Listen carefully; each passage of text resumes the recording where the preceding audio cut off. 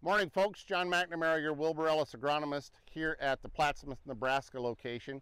Wanted to kind of give you a little update as far as what our plot system is looking like, things that we've observed so far as we've gotten this far into July, given today's July 18th, and really across all of Nebraska, or the Corn Belt for that matter.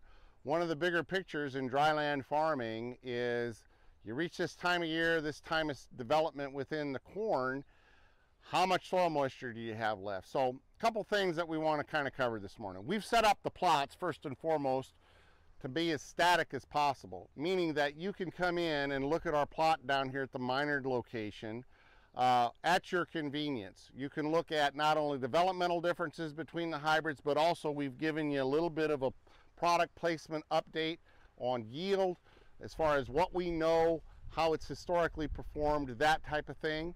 That's the idea behind the Minard plots, to make it as static as possible. Encourage you to do that. Come in and look, make your own decisions as we progress through the rest of the summer.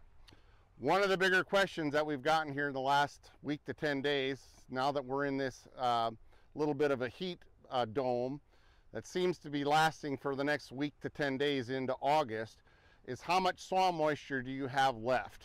Okay, so why is that important?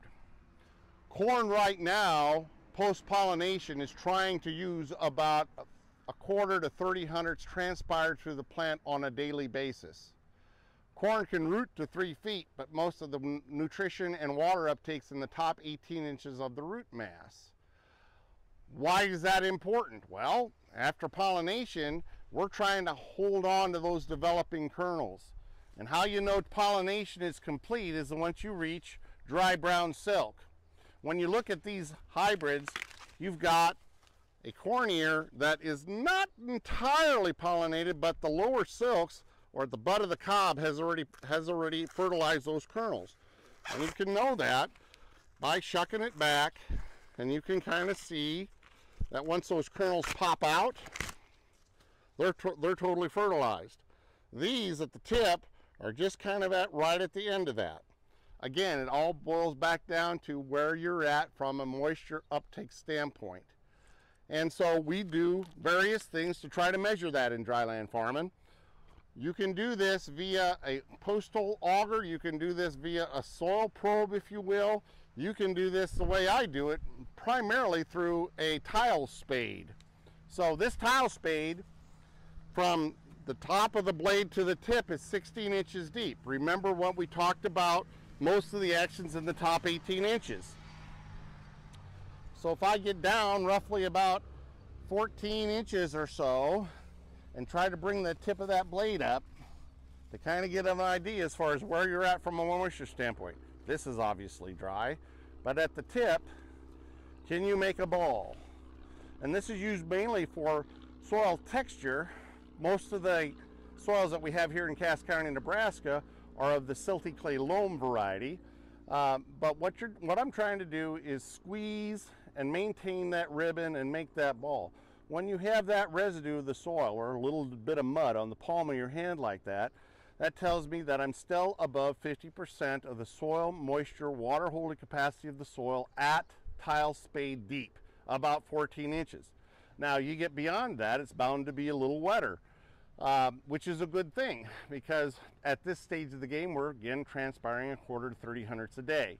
So this is important because it is not uncommon this time of year to see corn roll, or you see that gray cast to it and it's wrapped up in the heat of the day.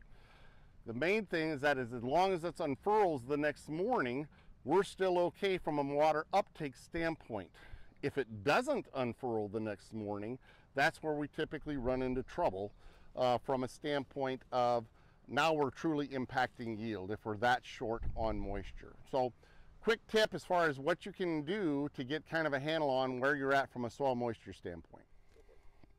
So another thing that we try to demonstrate on an annual basis, folks, is things that are genetic based, things that are maybe trait based, things that are somewhat weather based. And this year, as well as what we found last year, is a couple of things for observation in mid-July.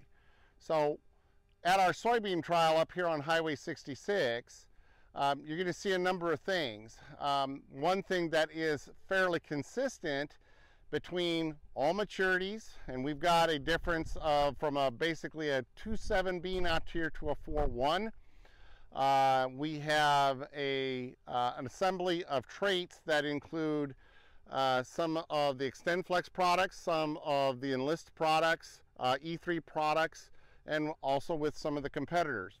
And you can kind of see how these things are reacting not only to the weather, but also some of our practices that we've used. So a little background on the plot.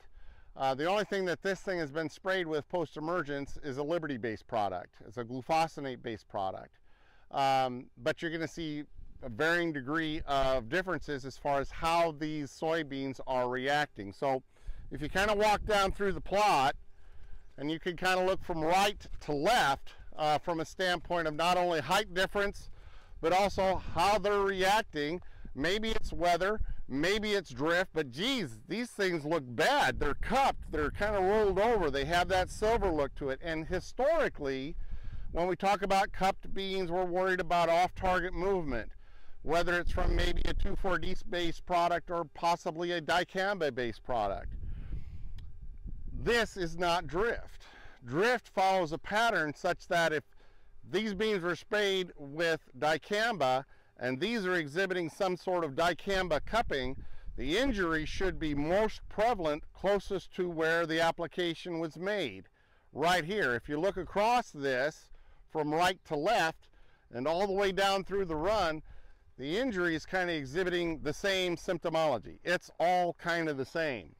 Now, if you also look at if it truly was a herbicide problem, you'd see some of these weeds that are starting to come back would be exhibiting some of that cupping or dying process that dicamba goes through when it's trying to kill off weeds.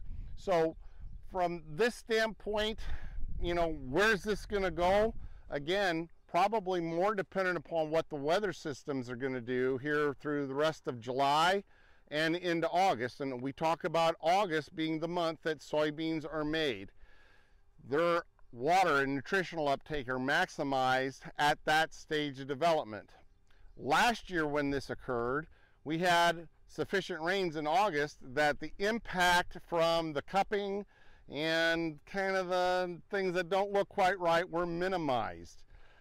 Rain helped that out. If it stays hot and dry, the chances of this having lingering effect on the developing soybeans, I would think, would be increased. But here again, it bears watching. So if we turn around and look at a different perspective of it, you can kind of see the back and the front of what these things look like. And if you want to go left to right or right to left out here at the minor plot, you can kind of see the same things. You can pick out differences in trait package of how they react. Some are cupped, some aren't. It's an eye-catching thing. Does it mean anything in the end? Well, we'll find out. But here again, we set this up with the customer in mind to let you come out here and evaluate these things throughout the rest of the summer. And then we will follow this up with yield data come October.